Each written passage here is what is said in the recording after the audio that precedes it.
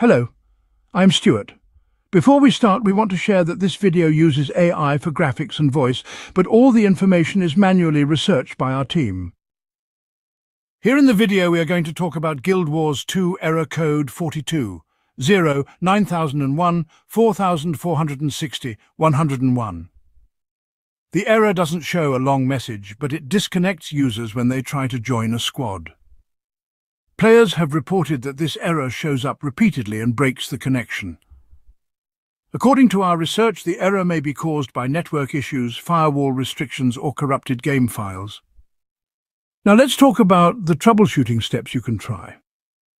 The first thing we suggest is to power cycle your device along with your internet. Once both are restarted, launch the game again and check if the error still comes.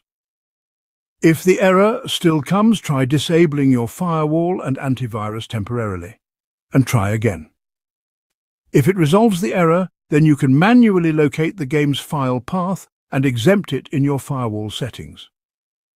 If the error still persists, try connecting over a different Wi-Fi network or mobile hotspot and check if the error still comes. If the error still continues, check if you need to update the game. If there's any pending update, install it and see if this helps with the error. At last, if the error still persists, try running the game's repair command. To do this, locate your gw2.x file and create a shortcut. Then rename the shortcut to Guild Wars 2 Repair. Then right-click on it and go to Properties. In the target line, add Repair at the end.